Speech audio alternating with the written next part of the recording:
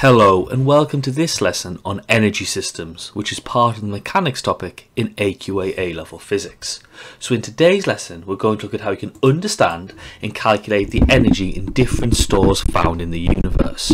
So if we have been successful and we've learned in today's lesson, we should be able to describe what happens when work is done on an object, describe the energy changes in a closed system, and calculate the work done or values associated with it in a system, which links into the following part of the AQA A-Level Physics specification 3.4.1.8 Conservation of Energy.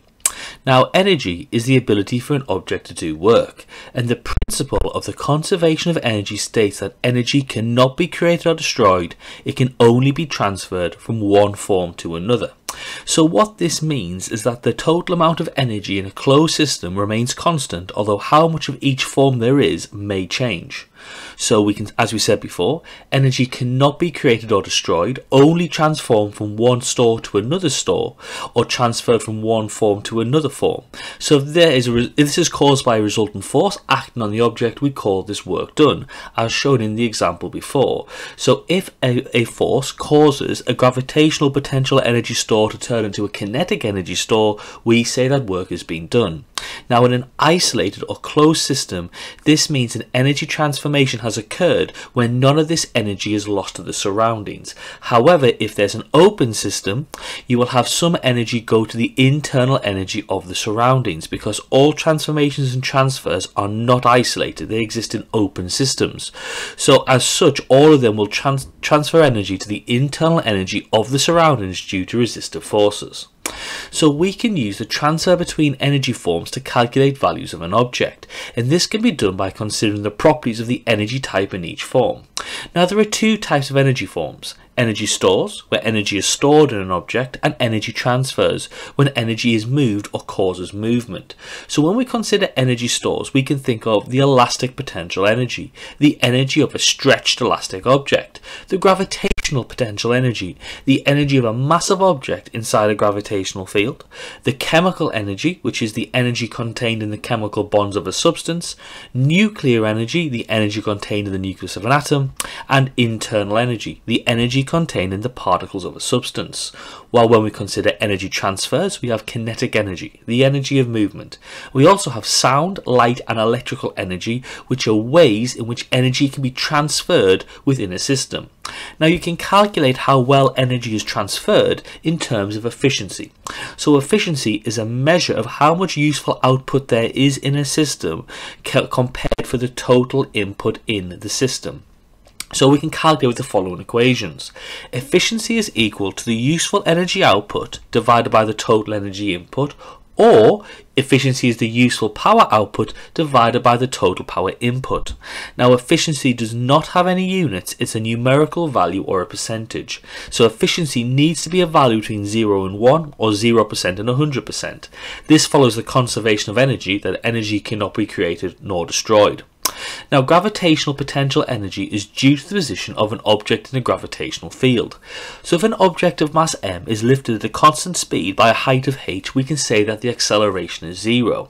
Now, since F equals ma, we can therefore say the overall force is 0, which means the lift and force on the object is equal to the weight of the object. So if we know that the resultant force is equal to the weight, which is equal to mg, and we know that work done is force times by the displacement, we can then substitute that in to say that the work done is m times by g times by s, which is m times by g times by the height. So therefore our gravitational potential energy store is equal to mass times by the gravitational field strength times by the change in height. So remember that delta h is the change in height of an object in a gravitational field. Now, this equation is only true when the change in height is much lower than the radius of the Earth. Otherwise, g, the value of the gravitational field strength, would vary and therefore invalidate the equation, because we're considering it to be a constant. Now, GPE is gained when an object moves higher and is lost when an object moves lower. Now, to clarify in terms of potential energy is the energy an object has because of its position or shape. So potential energy is often hidden or stored in an object. So for example, an object's gravitational potential energy changes when it moves through a gravitational field. Now, we can identify other forms of potential energy.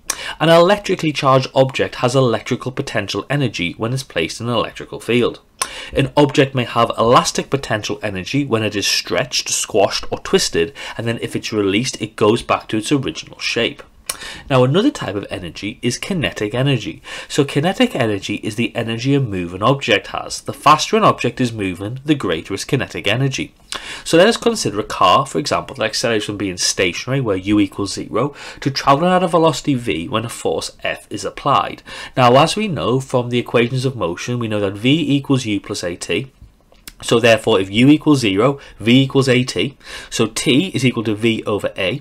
Now we also know from the equations of motion, s equals a half u plus v times by t. Now again, u equals 0, so s equals a half vt. So we can then substitute in our previous value for t by saying s equals a half v times by v over a. So s equals a half v squared over a. Now the work done is force times by the displacement, so it's F equals ma, so ma times by s, this displacement, and then sub in the value for s we've just worked out, which is a half v squared over a. So therefore it equals a half mv squared, which is our equation for the kinetic energy. Now this equation only works at classical velocities much lower than the speed of light, as when you approach the speed of light, the mass of the object increases, invalidating the equation. Now this equation indicates to us that the kinetic energy of an object is directly proportional to the mass for objects travelling at the same speed.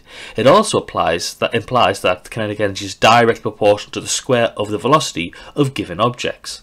Now in a crash, a lot of kinetic energy is transferred in a short space of time.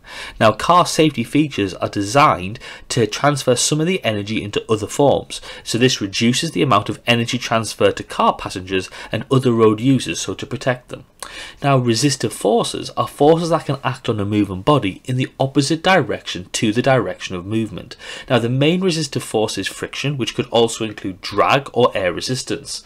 Now, when an object such as a roller coaster moves vertically without a driving force, any difference in the gravitational potential energy and the kinetic energy corresponds to a loss of energy to resistive forces, or as we can also say, the work done against resistive forces. So we can say that the work done against resistive forces is equal to the kinetic energy plus the gravitational potential energy, where the kinetic energy is a positive and the gravitational potential energy is a negative. So fundamentally, the difference in the two values is your work done against resistive forces.